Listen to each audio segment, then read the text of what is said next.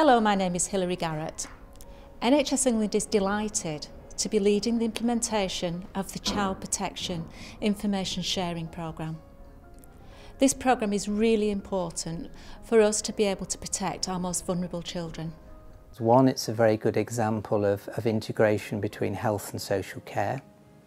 It's a good example of using a unique identifier, which is the NHS number, and that's very pioneering in terms of sharing between health and social care. It's about sharing information. The forum was very concerned about safeguarding, and this is another system by which you would have increased assurance and safety for these vulnerable children. The benefits will be children who are taken to different A&E departments by their parents for medical care.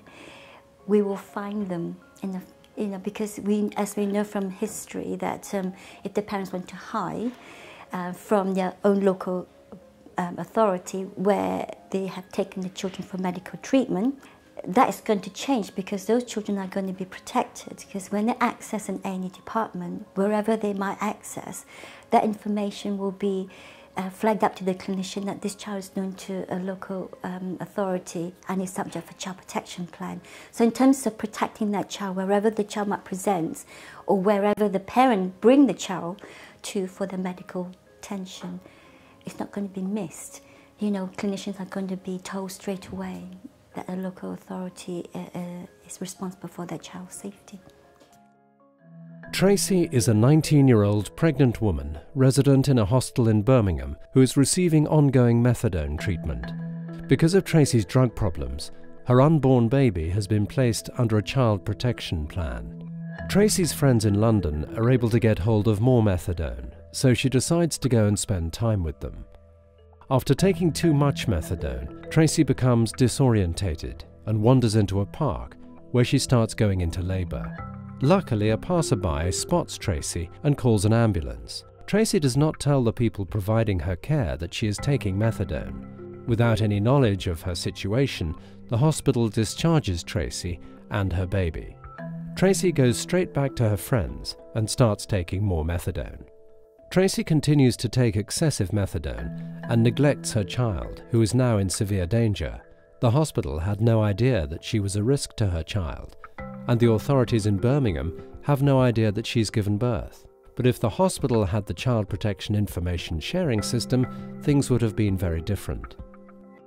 The moment that Tracy was admitted to the maternity ward, her NHS number would have linked into the Child Protection Information Sharing System. This would have informed staff that they must contact social services, who could then have intervened and helped Tracy and her baby.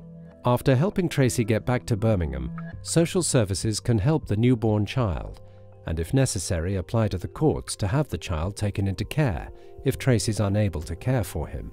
Whatever happens in the long term, social services are engaged with the child and mother, and are aware of the child's birth and the mother's whereabouts. Without the Child Protection Information Sharing System, the child would have been in serious danger. On the surface, we do have conversations, and I'm sure they happen internally and externally, and we have those conversations together about how we each perceive the other. And we will have discussions about people being precious about their information, about people being secretive with their information, and it probably would always be that children's social care would be more critical of their colleagues in health. I'm mindful of a scenario where I've gone to hospitals where a child has been subject to a pre-birth child protection plan, and a decision has been made via the courts that that child needs to be removed to a place of safety. That's a very difficult scenario to be involved in, and as a social worker going to a clinical setting, going to a hospital where the norm for my colleagues in health is that it's a time of joy, it's a time of celebration because a baby's come into the world, and then a social worker comes to burst that bubble of that magical time for that family. Now, if my colleagues in health were more aware of information which probably had led to that decision making, then it may make our relationship, using that as an example, we perhaps could work more effectively with each other, and there wouldn't be this invisible barrier of one agency judging the other.